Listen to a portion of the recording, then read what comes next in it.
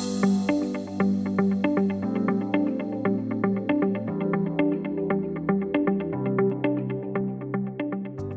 afternoon, everyone.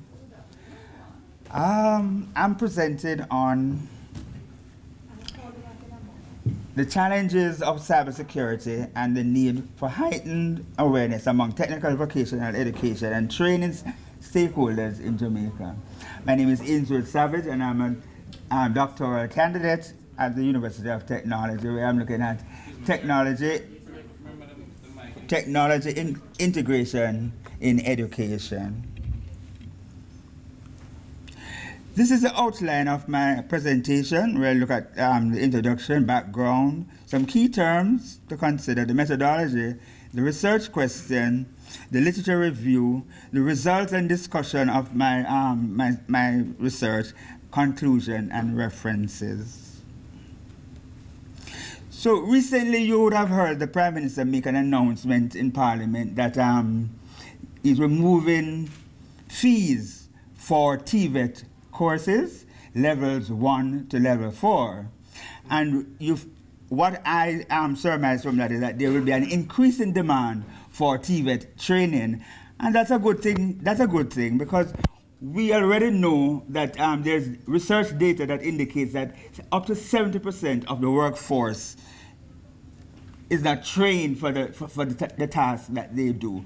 So we should have long-term improvement in the country's declining skills gap. We should have an improved cadre of NCTVET, qualified, certified personnel, and we should have enhanced digital transformation, including increased levels of internet penetration or internet connectivity beyond the current 78.5%. Now, the downside of more technology use is an exposure to technology-related risk. The World Economic Forum 2023 Global Risk Assessment warned that mixing technology with our everyday life will result in an elevation of risk, global risk. And you're going to find that more and more persons will be taking advantage of this situation. And when they take advantage, it is likely to cause disruption. You heard Professor Barry talk about disruption. Disruption can be good, but it can also lead you in the wrong way. Critical services like education and training are attractive targets to cyber criminals, right, who use ransomware to disrupt operational processes while they extort money. And in recent time, there have been several incidents of companies having to lock down as a result of the activities of cyber criminals. Research data indicate that education and training institutions are leading repositories of significant data. Hence, more technology use increases their attractiveness to cyber criminals. Cyber criminals' attractiveness to data is underlined by the fact that data is valuable and it's akin to money. It can be traded. Forrest and Lee believe that it can be traded. However, Maitland has written about and described data as gold, the gold of the digital society. Now, increased technology use has resulted in cyber criminals becoming smarter and more involved with nefarious activities. Therefore, TVET stakeholders should ensure that they increase their awareness of the dangers of online activities. They should seek to know about, and these are some of the things that they should know about, digital addiction. And we show our children how addicted they are to these devices.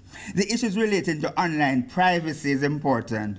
Password protection, the use of multiple factor authentication to secure your data. Cyberbullying, and a lot of children are the subject of cyberbullying. digital impersonation, which is really identity theft. Phishing.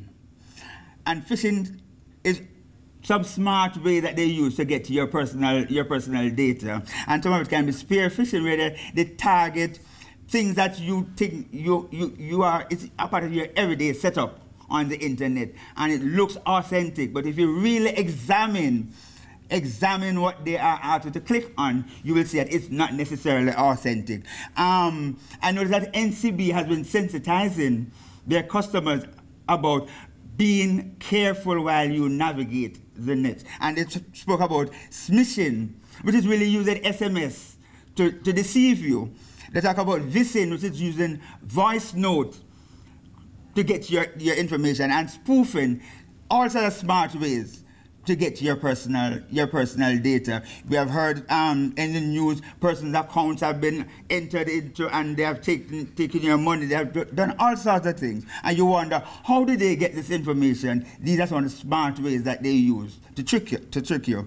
Data breaches. We know about malware, we know about ransomware, we know about packing the internet, your device, so that you can't use it. It's overloaded. So these are things that TV practitioners need to be aware of while we have increased use of technology.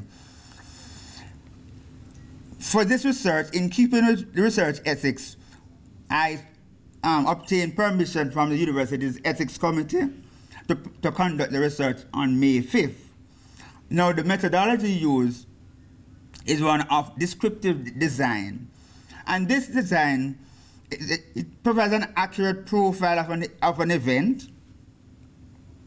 The design is non-experimental, so it's simple to use, and provide answers basically to research questions. It also purposely gathers, it analyzes, and it provides some sort of interpretation to the data without using any advanced statistical tools, because it's basically just using basic statistics to describe an event.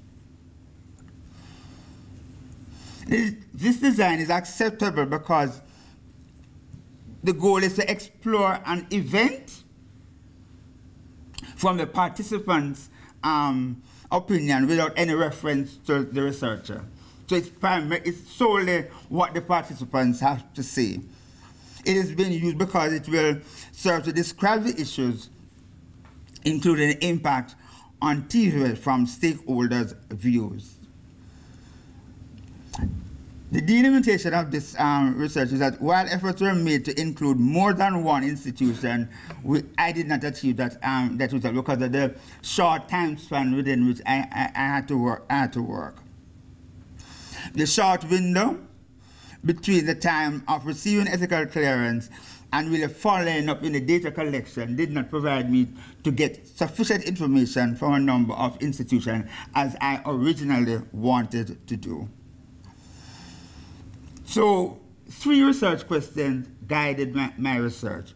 The first one, to what extent are stakeholders being made aware of the cybercrime and cybersecurity issues in a TV environment? Secondly, how resilient will stakeholders be in situations of cybersecurity in TV in Jamaica? And thirdly, what strategies should stakeholders consider to manage the threat of cybersecurity? Now, the literature provides some sort of context within which the research was done. So we know that the internet is definitely not a safe space to operate. There are cyber attacks rising. We have the government enacting laws to protect us while we navigate the space. So cybersecurity is really the detection, protection, and response to any kind of operational threats. Cybersecurity includes what? Restricting unauthorized access or the change or deleting or destroying and editing of electronic data. The distinction between cybersecurity and cybercrime really lies in the definition. And we know that cybercrime is the activities of individual hackers or groups who carry out cyber attacks, usually for personal and financial gains. This emphasis on skills training is likely to result in a more hybrid way of providing instruction, right? And with that, it means that there's more use of technology. Consequently, Nazir's comment is important because he believes that moving to hybrid delivery will potentially affect efficiency and is likely to create challenges, learning challenges, which also impact our cybersecurity is also going to exacerbate. So some of the impacts that we know of cybersecurity issues include PricewaterhouseCoopers has noted that 1 in 4 companies globally has suffered some form of a data breach, which cost them between $1 and $20 million. In the Caribbean and Latin America, there has been more than 500,000 attempted cyber attacks. It is recommended that organizations should embark on frequent backups because some organizations are 4 times likely to be attacked or to suffer some sort of cyber incident. And the cost of recovery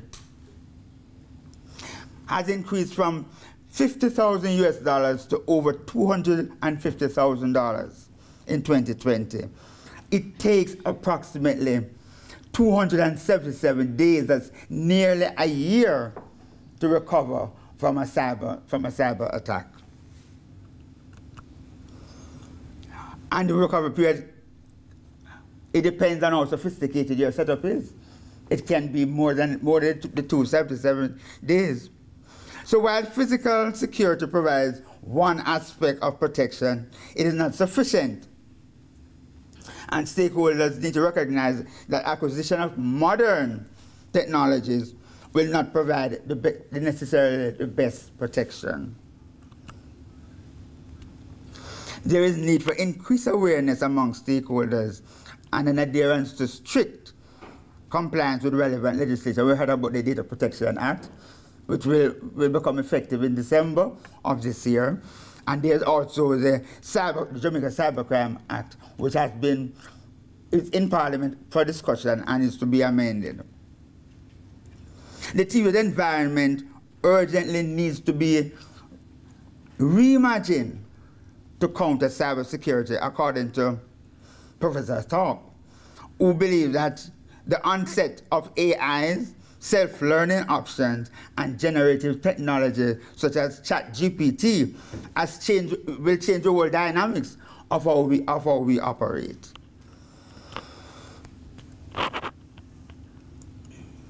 Cybersecurity breaches and cybercrimes are inevitable, and hence organizations' resilience becomes an important concern. Professor Onefulu developed a resilience profile of teachers in order to assess what we do in order to better prepare ourselves. And I use some of that to guide this research. So in terms of resilience, what are we talking about? And this is the definition that I use in this research. It is how a system plans and prepares to withstand and absorb, recovers from, and adapts to various disruptions and threats.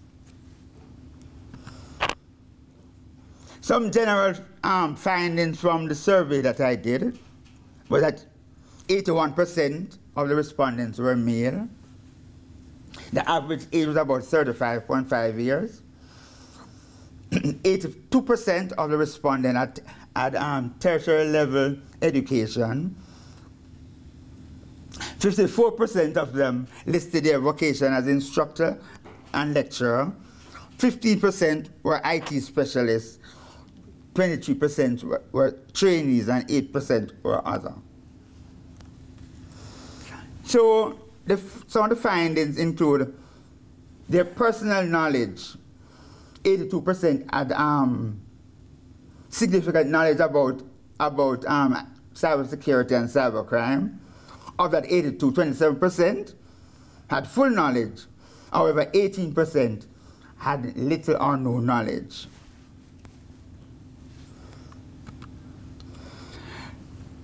In answer to the research question, to what extent are stakeholders been made aware of cybercrime and cybersecurity issues in the Tibet environment? There was a split, 50-50. 50% of the respondents indicated that they were both involved and not involved in discussion about the issues of cybersecurity and cybercrime at the strategic level of their organization. However, 81% indicated that their awareness was increasing because of independent reading and other interaction on the issue. How resilient will stakeholders be in the situation of a cybersecurity or cybersecurity breach or cybercrime in Tibet in Jamaica? There is a 58 perception measure among respondents about their institution preparedness to deal with incidents of cybersecurity and cybercrime. However, only 45% of respondents believe that their institution would significantly recover from an incident of cybersecurity breach or cybercrime. While that may be on the low side, overall 73% believe that their institution would recover nonetheless.